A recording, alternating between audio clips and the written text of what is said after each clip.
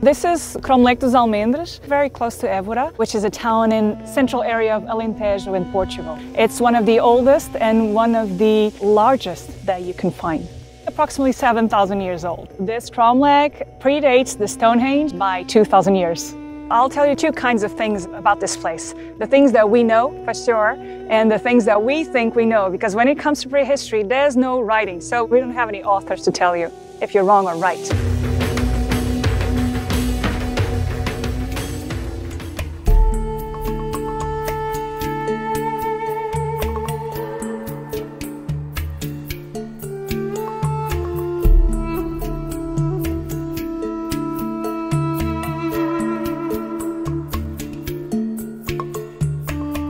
They are aligned in a rough ellipse. That started being built on top of this hill, and then it went down the slope that's facing the east, the horizon in the east. This cromlech is precisely aligned towards the equinoxes. There's another menhir around 2 kilometers away from here, and that provides an extra point of observation.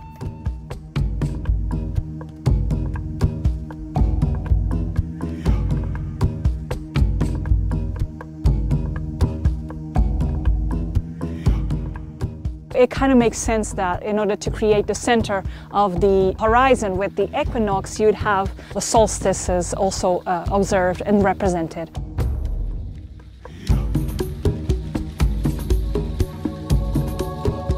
We have people that associate these megastones with the Moors, and they believe that the Moors were giants.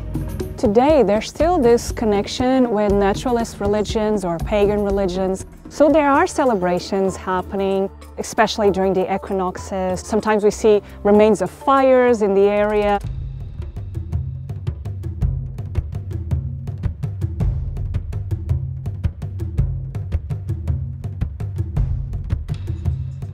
This cromlech could only been built in the Neolithic period because we are now farmers and shepherds.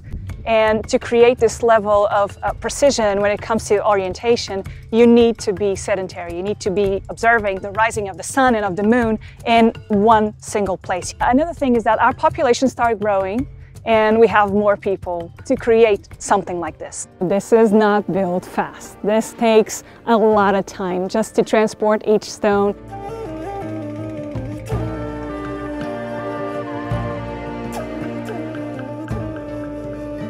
They don't have wheel, but they have logs. They're cylindrical, they roll. Add that with ropes and levers, and you can move a stone around very easily, but you need a lot of people. They have to create a hole that has this kind of slope on one side, so they slide the menhir in, and then with ropes you just pull it in the opposite direction, and once it's up, you just fill what's left of that part of the hole with dirt and stones, and that's how it stays up.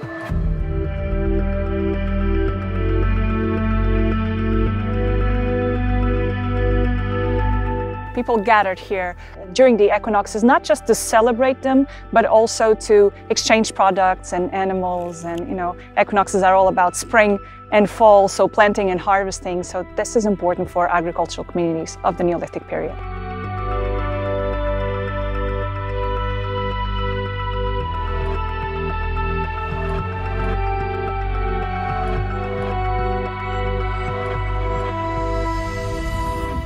This cromlech was the only one I can think of that's still encased in its natural landscape. This ecosystem is called montado. It consists basically of 2 kinds of oaks. You've got the holm oak and the cork oak. The kind of vegetation you see here today is the same they saw here 7,000 years ago. This ecosystem is the oldest man-made ecosystem in the world.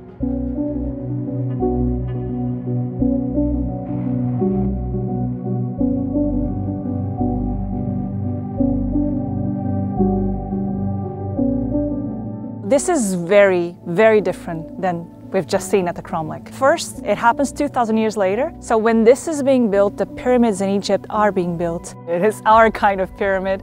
It's to bury important people inside. So this means that there are leaders. We see here also, besides the social stratification, the clear belief in life after death. These people are buried with everything they need to survive. Pots, their utensils, their tools.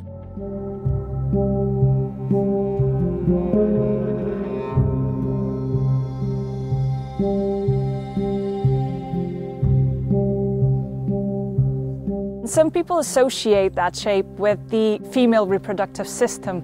You've got a chamber, which is the uterus, and you've got a birth canal. And then on top of it, you got a hill that looks like a pregnant belly. It's like going back to the womb for a time, and then you come back to life.